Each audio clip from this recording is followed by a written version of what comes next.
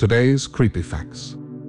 Many of Pittman's victims were involved in high-risk lifestyles, including drug use and prostitution, which initially complicated the investigation. The bodies of the victims were often in advanced stages of decomposition when found, posing challenges to forensic analysis. His trial and subsequent conviction drew attention to issues of race and class in criminal investigations, as many of the victims were marginalized individuals. Community efforts to raise awareness about the murders were crucial in keeping the case in the public eye. The investigation into Pittman's crimes involved multiple law enforcement agencies, including local police, the FBI, and state investigators. Pittman was sentenced to life in prison without parole.